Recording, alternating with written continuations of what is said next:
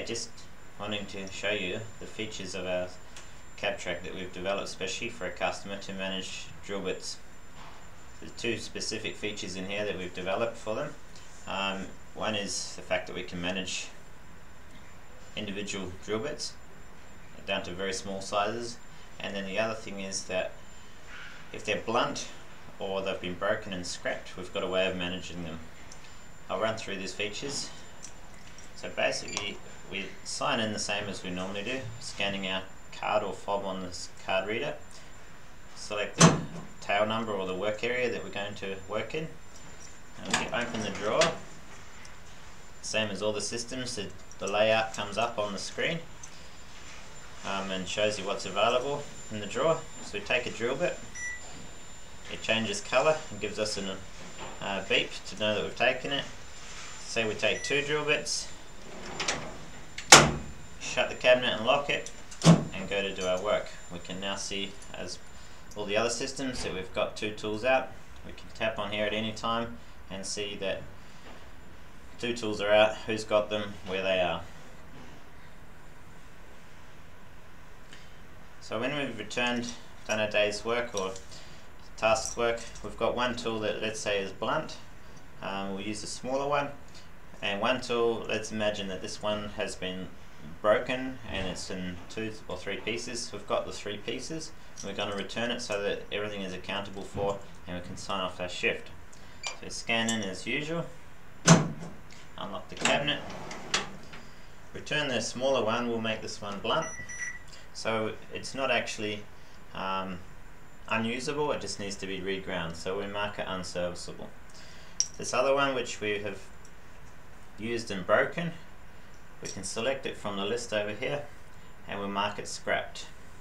That then brings up the scrap bin flashing and a message down the bottom saying place scrapped tool in scrapped bin.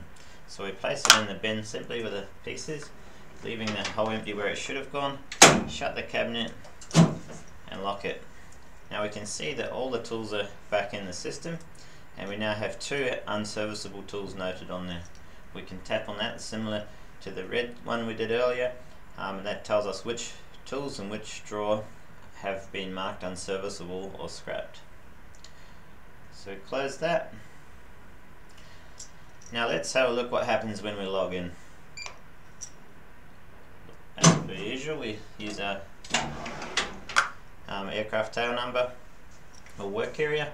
We log in now. We've got 2 different colours showing with the tools that we've returned on our screen. So one on the right hand side is showing scrapped, and you'll notice now that the scrapped bin has come up with a colour that matches the same colour as the tool that we marked scrapped. So it's very easy to see that there should be that tool in the scrap bin, which we can identify by looking in there, and yes, there is. On the left hand side we've got the tool marked orange. We'll see from the key down the bottom that orange is unserviceable. Now that tool needs to be reground. If somebody happens to log in and take this tool, or attempt to, immediately a message comes up saying, warning, this tool is unserviceable, please return the tool. The siren goes off until such time that we return the drill bit back into its pocket. Shut the system and close it. Now how do we get these tools back to serviceable?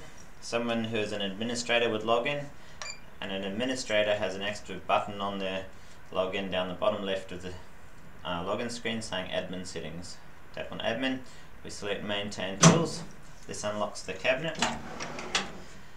We open the cabinet and we can again, just as like we do when we see the user screen, but this time we're in maintain tools, so we can go and select the tool on the screen that we need to replace or reground. Say we've reground it, we bring it back, we now mark it serviceable and it updates it to be a serviceable colour.